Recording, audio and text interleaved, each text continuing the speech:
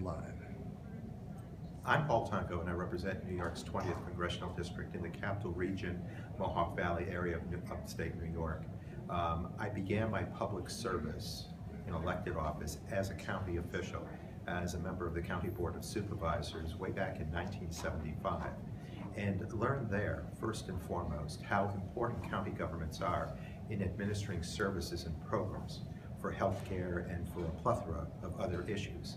But in the mental health area, I champion the efforts for parity in New York State.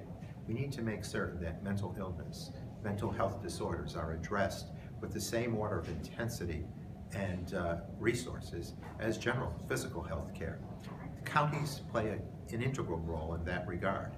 They need the resources in order to provide services for inpatient and outpatient situations. We need here in Washington to have that strong public partnership, meaning federal to state to local governments.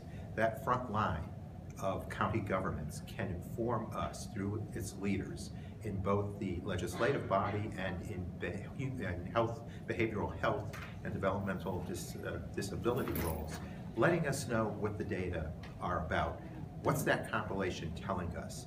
What are the numbers looking like? And how are the quality of services best fine-tuned?